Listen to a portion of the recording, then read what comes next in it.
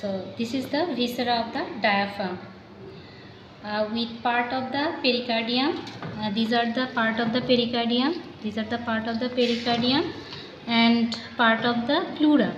Here the lungs is situated, so the covering of the lungs is also situated here.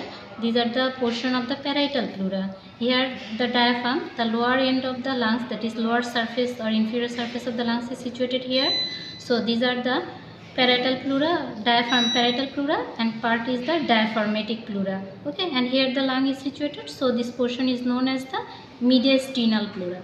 So we can say here this is the viscera of the diaphragm with part of the pericardium, fibrous pericardium, part of the diaphragmatic pleura and part of the mediastinal pleura. Here the part. There are two parts of the diaphragm. This shiny tendinous portion is known as its tendinous part or central tendon, and these are the muscular part. So there are two parts. One is the tendinous part, central tendinous part, and peripheral muscular part. There are three major openings present in the diaphragm. In the central tendon, this opening in the central tendon, this is vena cava opening, okay, and this is esophagus, part of the esophagus. So this opening is the esophageal opening, and here is another opening which is missing in this viscera. This is aortic opening, okay. And in the posterior aspect there are two portions. These are known as the crus of the diaphragm. This one is the right crus, which is longer and more muscular, and this one is the left crus. This is smaller, okay.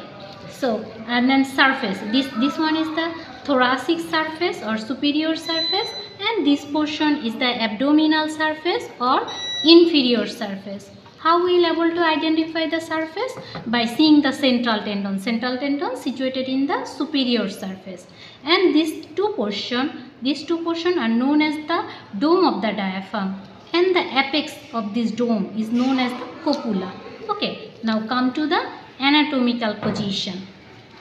So this is the viscera of the diaphragm with part of the pericardium and part of the mediastinal pleura and diaphragmatic pleura. Then portion of the pericardium is attached in the central tendon, and which lies above in the central position and slightly anteriorly. Okay. Then the pleura of the diaphragm lies posteriorly, and the convexity of the dome of the diaphragm, the right dome of the diaphragm lies slightly higher than the left dome. The right dome is slightly higher than the left dome because of presence of liver. Thank you.